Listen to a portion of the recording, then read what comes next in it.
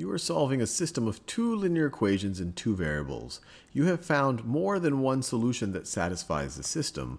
Which of the following statements is true? So before even reading these statements, let's just think about what's going on. So let me draw my axes here.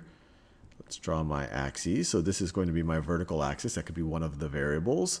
And then this is my horizontal variable, my horizontal axis. That's one of the other variables. And maybe for the sake of convention, this could be x and this could be y, but they're whatever our two variables are.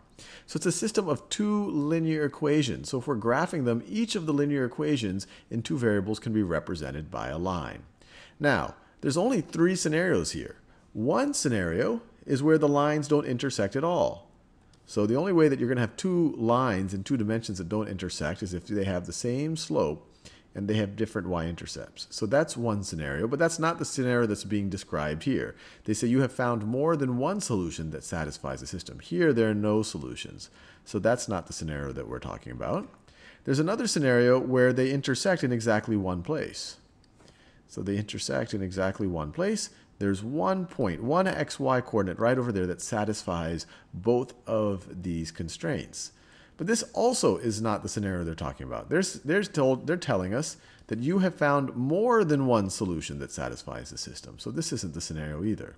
So the only other scenario that we can have, we don't have parallel lines that don't intersect. We don't have lines that only intersect in one place.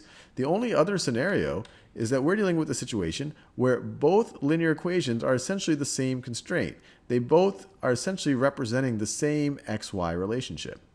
That's the only way that I can have two lines, and this only applies to linear relationship and lines.